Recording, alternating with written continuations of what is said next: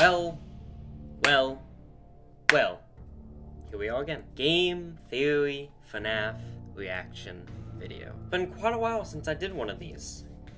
For obvious reasons, if you guys have seen my previous ones. Apparently I gotta look at these things from 7 billion different possible angles if I even want to comprehend what Matt is even talking about. So I don't even care about what people say. I'm just gonna watch this, state my opinions on it, and we're gonna end the video. That's all I'm gonna say. Let's hop into it. Now, the reason why I wanted to check out this new one in particular is because, as far as I'm aware, from the first like 10 seconds that I've seen, it's gonna talk about the Into the Pit book, which I actually have right here because I've been reading it. So hopefully, hopefully it doesn't get too much into spoilers, but I'm sure it will. So I'm gonna say it right here: possible spoilers for Into the Pit. Hopefully there isn't some, because I'm still reading it myself. I'm reading it. Hey guys, look, I can't pronounce my always. I'm still reading it. Man, I just love my community a lot. Alright, let's watch. Race you to the ball pit? Hey, that's no fair. I haven't got my Whose voice was that? Is that Matt? Made it. Ozzy? Ozzy?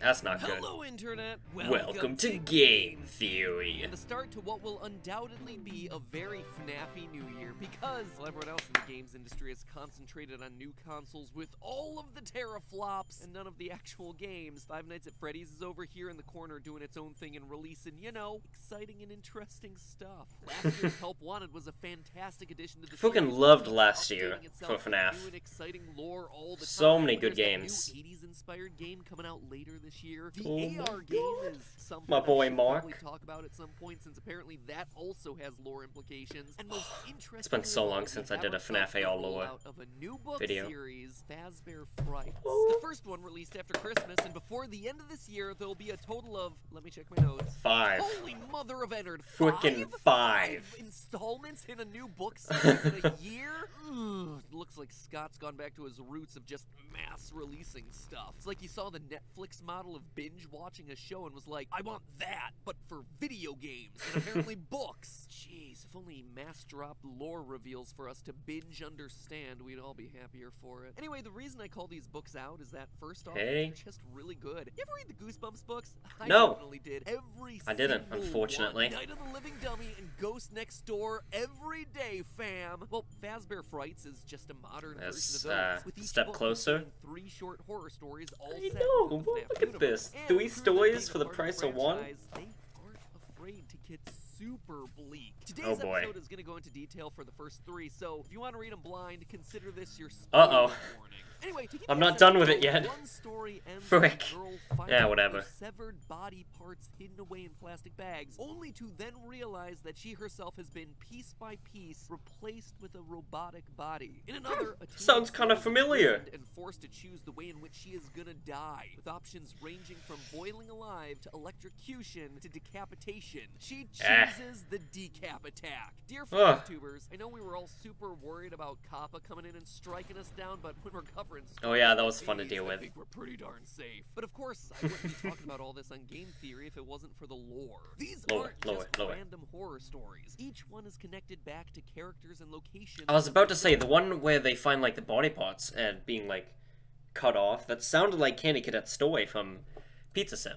From the original game. Let's continue. The girl who makes a wish to be beautiful and then is unknowingly hacked to pieces. Well, the fairy godmother. Hey, is that baby? Is a red pigtailed clown robot with green eyes. Huh. Does that description sound familiar to anyone? Sounds like What about the baby. girl who opts for decapitation. Well, I mentioned that she's imprisoned. What I left out was that she's actually trapped in the stomach of a white and pink bear with a twisted sense of That sounds like Fun Time Freddy. blood. And if all that's too subtle for you, well, the first story out. I keep seeing these pictures like on the Reddit and I don't know where they're coming from.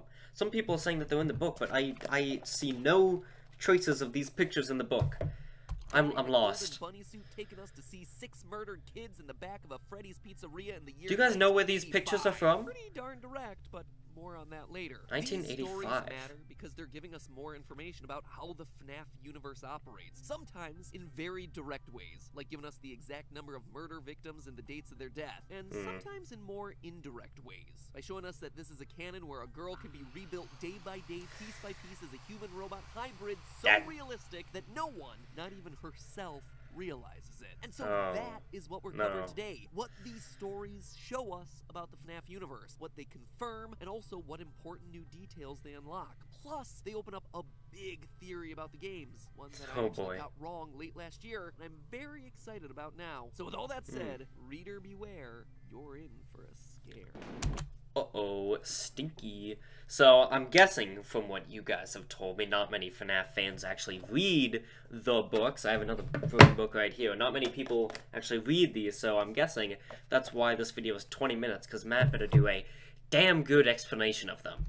Alright, what's going on? And for those of you who've dismissed the stories as non-canon, I wouldn't be too quick to judge these books. Each one of them has this in its official description. Quote, in this volume, horror master Scott Cawthon spins 3 sinister novella-length stories from different corners of his series' canon. Look at that, it's right there. Different corners of the canon, you say. Sounds to me like some stories are going to be more aligned with the trilogy of books. Damn, I really want that. More so with the canon of games, but still, all of them existing within the canon itself. So absolutely worth our time to investigate. The first story actually has a lot to cover, so I'm gonna just save that one for last and instead start with the second, To Be Beautiful. In it, Sarah, a 14-year-old girl, rescues a red pig-tailed clown animatronic from the trunk of a car that she finds in a scrapyard. Grateful to be saved, the robot, who calls herself Eleanor, but is probably described as Giraffe Baby based on the cut illustrations from the book, says that she'll grant any wish. Sarah wishes to be beautiful, and Baby, like a twisted fairy godmother, makes it happen by putting Sarah to sleep every night and hacking off sections of her body while she's unconscious. How is that being beautiful? Junk. Quote, Sarah looked at the floor. One bag contained a human leg. Another human blood pooled in the bottoms of the bags, but the limbs had been severed neatly, as if in a surgical amputation. Another bag stuffed with bloody snake-like entrails and what appeared to be a liver slid from the cabinet's shelf. What the frick, Scott? Hey, if pizzerias never work out for you, baby, Beverly Hills Plastic Surgeon is a It's a really small face. The only stipulation is that Sarah must wear a special necklace to keep the illusion alive. When the necklace inevitably falls off, Sarah's new junk body is exposed and falls apart. Kind of sounds like the sound surrounded disc. by her own severed body parts as she's forced to watch Baby walk out into the world, having stolen her old look and identity. Quote again, I made your wish come true, Sarah. And in return, Eleanor laughed again. She jerked and shook, her silver finish turning the pinkish shade of Caucasian skin. In a matter of moments, she was a dead ringer for Sarah. Well, you certainly made my wishes come true. Great story to read to the kids at night, by the way. Good night, sleep tight, don't let the shape-shifting robot slice off your face and steal it. Anyway, as I mentioned before, Sarah's extreme makeover confirms that in the FNaF canon, humans can be partly or fully robotic without ever knowing it. We've seen it before in the original trilogy of books, where Charlie revealed that protagonist Charlie was a highly advanced robot, and we're seeing it again happen here. A normal human Sarah unknowingly being remade into a robot. The fact that this is now a recurring element of the series goes to support the idea that Michael, the crying child of FNaF 4, after getting bitten, could have been put you back together in a much more literal way than any of us were expecting all those years ago. He was put together as a machine. He grew up without knowing it and was only Wasn't that in once he Matt's timeline theory? Being scooped at the end of Sisterland. I don't know, it was in one of his previous ones. I should be dead, but I'm not. Does this little short story outright confirm any of it? No, certainly not. But third time is a charm. Add. The third story about a girl named Millie trapped inside Funtime Freddy's stomach doesn't really tell us a whole lot. But instead it just confirms what we already suspected. Jabbing robots were designed to be large enough to capture kids and either kill them off or transport them to underground testing facilities. Moving on to the end of the book, there's a little teaser, like a Marvel movie but with 100% less Nick Fury, where we get a preview of a seemingly new monster. 2 cops are discussing a hooded figure raiding the neighborhood's dumpsters. They call it the Stitch Wraith. Quote, the Stitch Wraith, witnesses said, was a shrouded figure in some sort of cloak. The detective squinted at a picture that showed the figure pulling what seemed to be a mannequin's torso from the dumpster. the face wasn't a face. Not a human face, anyway. It looked more like a mask. The face was round, and its features were drawn onto the curved white surface. It had dark eyes, one of which looked blackened. Were those blood stains around the mouth?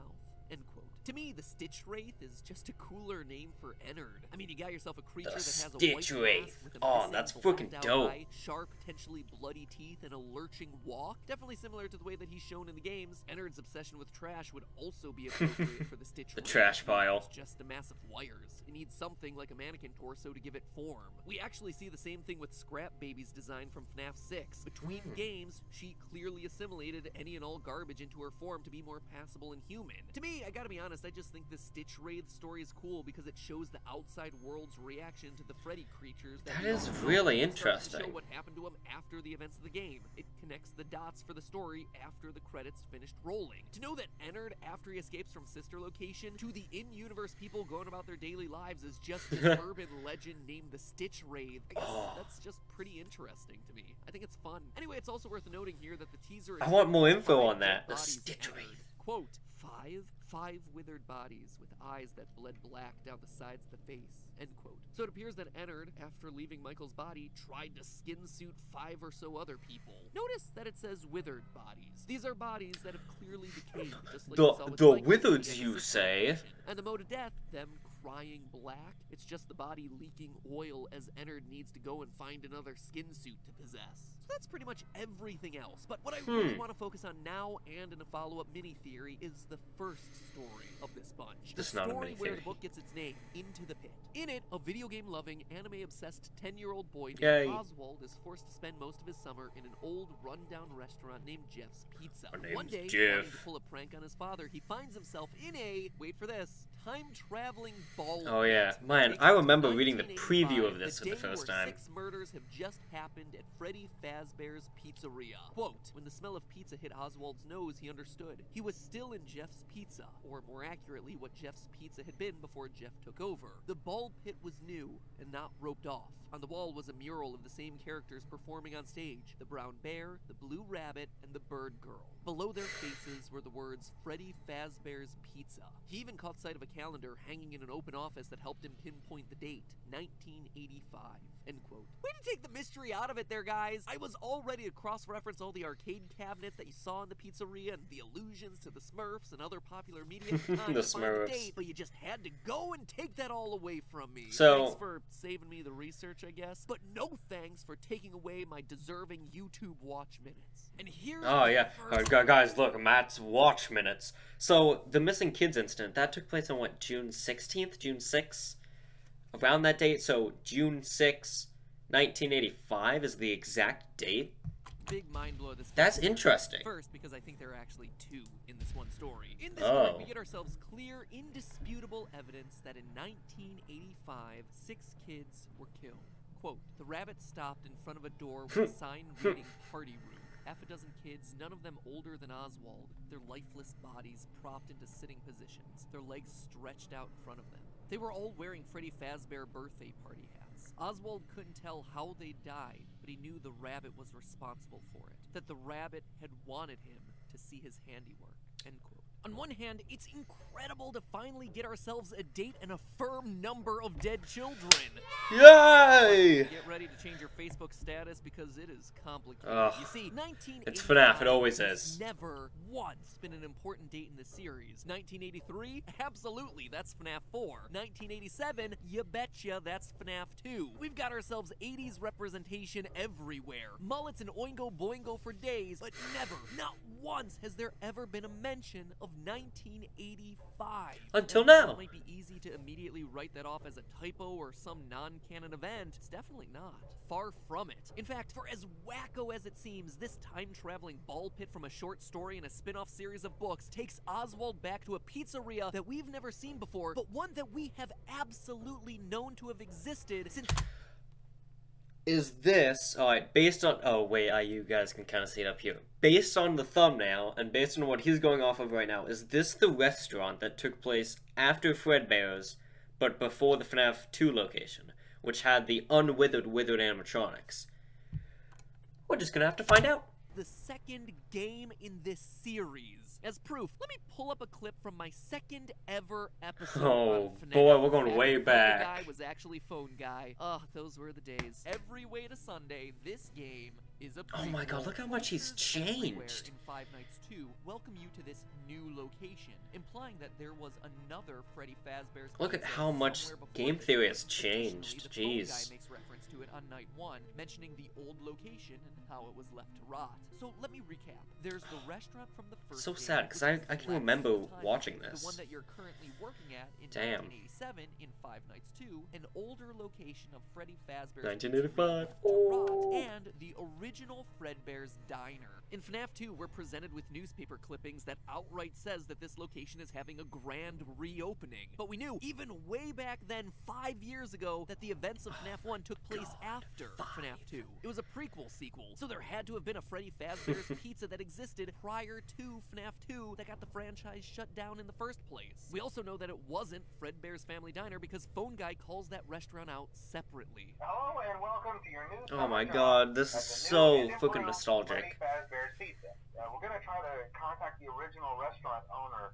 I think the name of the place was Fredbear's Family Diner or something like that. So in this one random little scene from Fazbear Frights, we uncover a pivotal piece of the timeline that's been missing for the last 5 years. Oh my frick, that feels good. Since the very beginning of this franchise, a pizzeria that looks to be home to the first 6 actual murders of the Fazbear story. In fact, I can actually do you one better. I believe this to be the 6 dead kids that we end up reuniting in the Happiest Day minigame from FNaF 4. Reuniting in the Happiest Day minigame from FNaF 3. Notice that detail about all of them wearing party hats. These were kids Party hats, you from say. the same party. And the Happiest Day minigame from FNaF 3 has us reuniting Well, them to finally finish the I wouldn't birthday quite party say they party got hats, but prematurely and gruesomely cut I guess short. that connects This it. is huge information here, guys. However, true to form, as it always is with this story, not everything lines up. With this being Fun. chronologically the earliest set of murders that we see at a pizzeria set before 1987, then we should be seeing the animatronics get possessed here. It's something that we've never actually seen in the games. This should be the missing children's incident, where the victims' bodies are shoved into the suits, never to be found. But it's clearly not. The book makes it very obvious that these bodies were clearly out and visible. Quote again, there were noises, but not the usual ones of Freddy Fazbear's. Screams, crying children, yells for help, chaos. Oswald's stomach in knots, he moved through the crowd, past crying mothers running with their toddlers in their arms, past dads grasping children's hands and leading them swiftly towards the exit, their faces masks sad. of shock, end quote.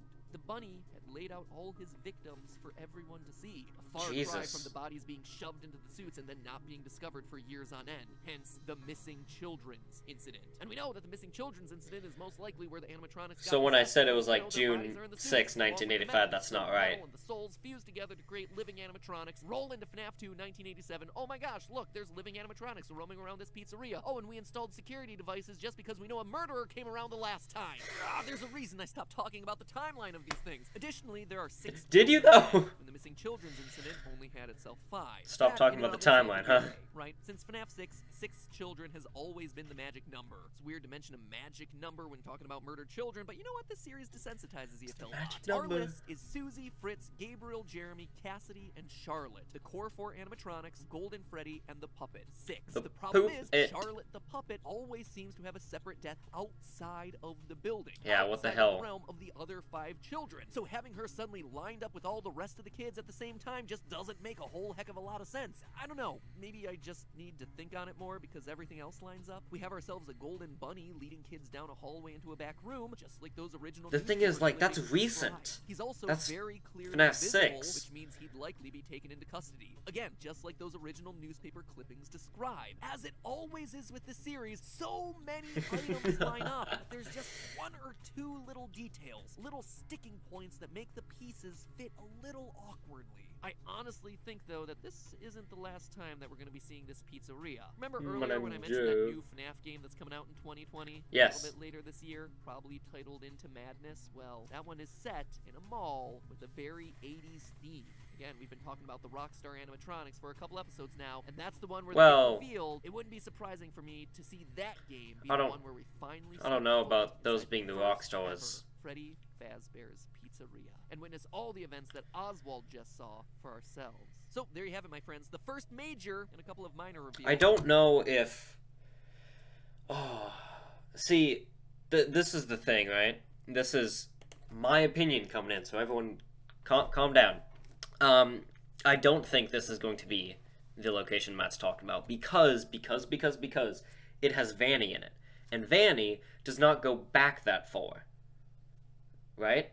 She doesn't go back that far. This is doing like FNaF VR time placement.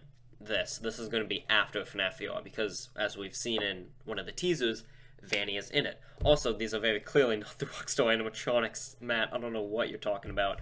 But yeah, that is my opinion. Also, yeah, no one get mad. That's my opinion. Step foot inside the first ever Freddy Fazbear's Pizzeria and witness all the events that Oswald just saw for ourselves. So there you have it, my friends. The first major and a couple of minor reveals the rest is interesting, though.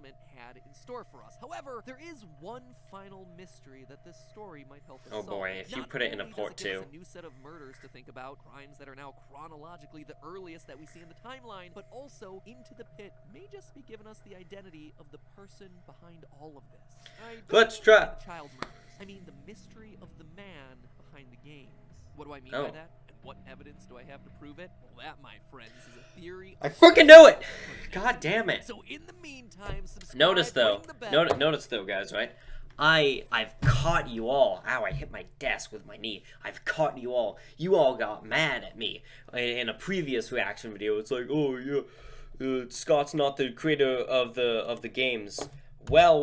Notice how at the beginning of this video, Matt said that he made a mistake. He made a mistake in one of his previous theories.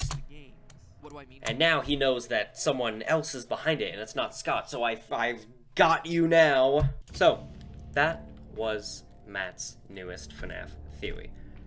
I like this one. I do like it. Again, I don't fully agree with the fact that the 2020 release will be the location between Fredbear's and the FNaF 2 location. That is a entirely separate location, because in one of the teasers, we see that Vanny is like up on the rooftop or something, and Vanny doesn't come out. We don't know of Vanny until FNaF VR, which is like one of the very last things in the timeline. So I really don't agree with that. But everything else, that's pretty good. Now that Matt has talked a little bit about Into the Pit, it really makes me want to read this even faster than I have been. Because I am not even finished with Into the Pit, the first chapter, so I need to really get going on that. But that is it for this reaction video. Thank you everyone so much for watching. Hopefully I did better at reacting this time. Guess I'm gonna find out from you guys in the comments, so I'll see you all on the flip side. Goodbye.